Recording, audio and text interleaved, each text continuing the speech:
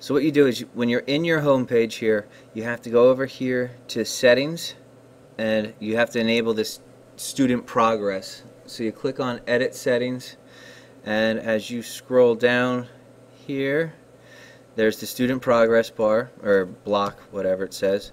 It has disabled, not shown in activity settings, and you need to enable that. And so once you enable that, you'll save your changes here. And then as you go back to your home page, any of these activities, if you want to edit this debate, you'll update it and scroll down here to activity completion. You see it's marked as do not indicate activity completion.